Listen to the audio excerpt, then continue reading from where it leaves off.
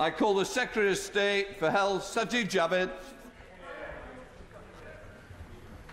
Mr. Speaker, with permission, I'd like to make a statement on the Ockenden report. This independent review was set up in 2017 in response to concerns from bereaved families about maternity at Shrewsbury and Telford Hospital NHS Trust. Its original scope was to cover the cases of 23 families, but since it began, sadly, many more families have reported concerns. Due to this tragically high number of cases and the importance of this work to patient safety, early conclusions were published in an initial report in December 2020. We accepted all of the recommendations from this first report, and the NHS is now taking them forward. Today, the second and final report has been published. This is one of the largest inquiries relating to a single service in the history of the NHS, looking at experiences of almost 1,500 families from 2000 to 2019. I'd like to update the House on the findings of this report and then turn to the actions that we are taking as a result.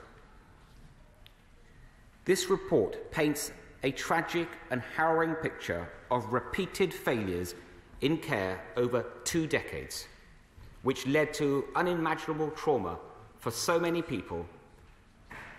Rather than moments of joy and happiness, for these families, their experience of maternity care was one of tragedy and distress. And the effects of these failures were felt across families, communities, and generations.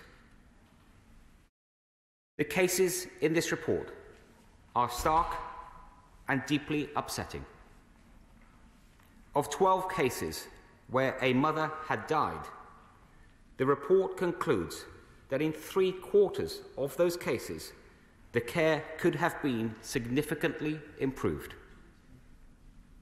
It also examined 44 cases of HIE, a brain injury caused by by oxygen deprivation.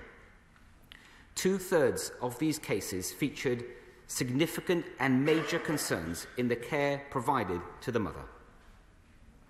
And the report says from almost 500 cases of stillbirth, 1 in 4 were found to have major concerns in maternity care which, if managed appropriately, might or would have resulted in a different outcome. When I met with Donna Ockenden last week, she told me about basic oversights at every level of patient care, including one case where important clinical information was kept on post-it notes, which were then swept into the bin by cleaners, with tragic consequences for a newborn baby and her family. In addition, there were repeated cases where the Trust failed to undertake serious incident investigations, and where investigations did take place, they didn't follow the standards that would have been expected. These persistent failings continued as late as 2019, and multiple opportunities to address them were ignored, including by the Trust Board, who were accountable for these services.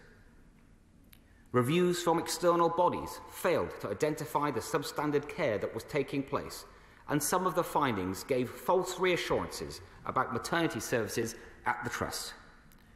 The CQC only rated maternity services inadequate for safety in 2018, which is unacceptable given the huge deficiencies in care that are outlined in this report. The report also highlights serious issues with the culture within the Trust. For instance, 2/3 of staff were surveyed and reported that they had witnessed cases of bullying, and some staff members withdrew their cooperation with the report within weeks of publication. The first report already concluded, and I quote, that there was a culture within the Trust to keep caesarean rates below because they were perceived as the essence of good maternity care, end quote. And today's report adds that, and I quote again, many women thought any deviation from normality meant a caesarean section was needed, and this was then denied to them by the Trust. Mr. Speaker, it is right that both the Royal College of Obstetricians and Gynecologists and the Royal College of Midwives have said recently that they regret their campaign for so-called normal births.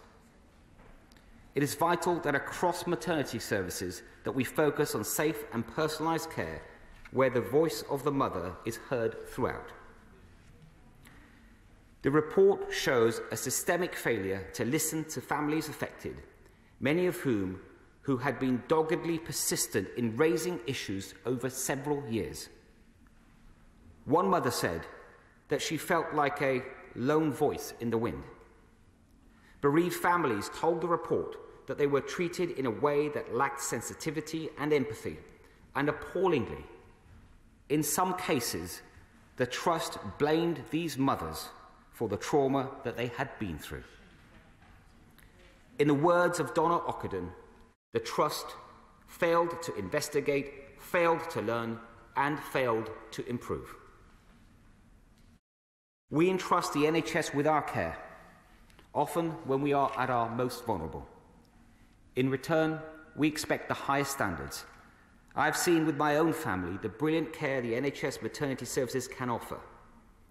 But when those standards are not met, we must act firmly, and the failures of care and compassion that are set out in this report have absolutely no place in the NHS. To all the families that have suffered so greatly, I am sorry. The report clearly shows that you were failed by a service that was there to help you and your loved ones to bring life into this world. We will make the changes that the report says are needed at both a local and national level.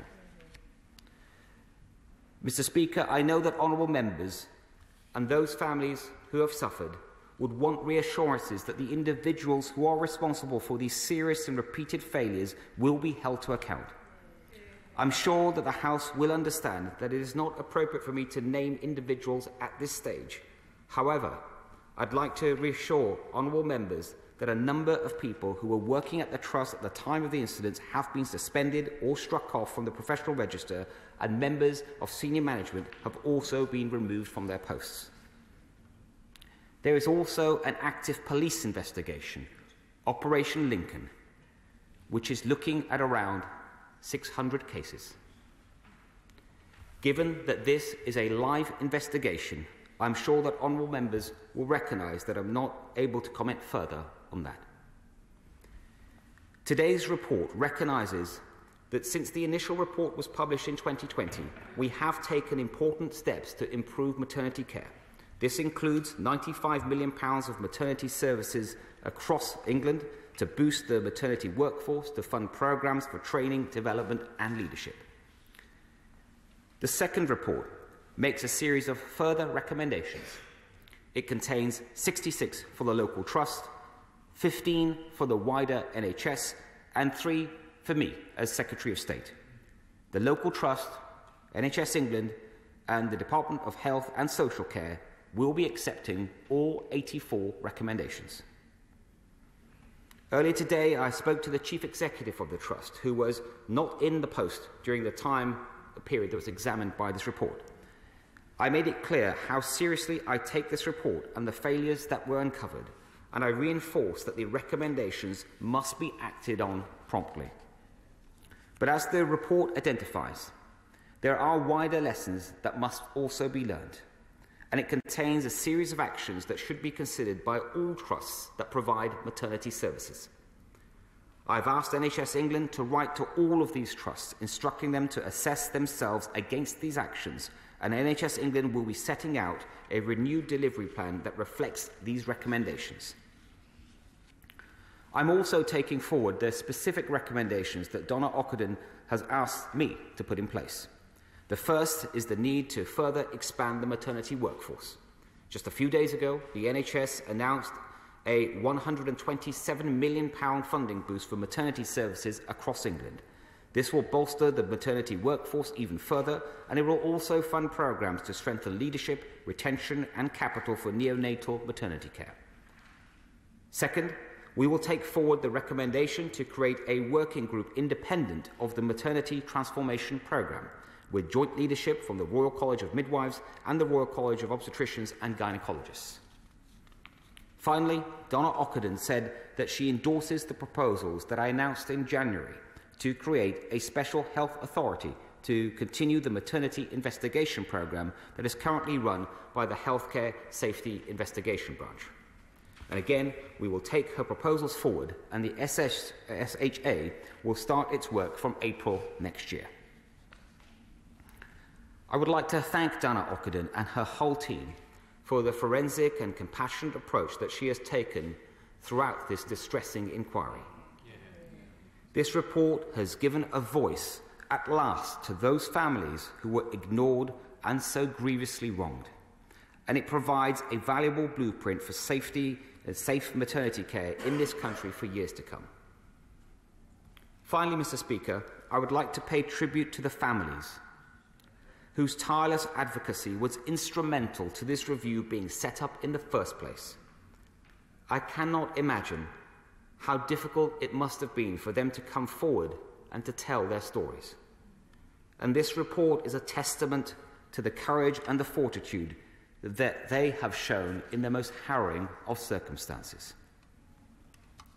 Mr. Speaker, this report is a devastating account of bedrooms that are empty, families that are bereft, and loved ones taken before their time. We will act swiftly so that no families have to go through the same pain in the future. I commend this statement to the House. Yeah.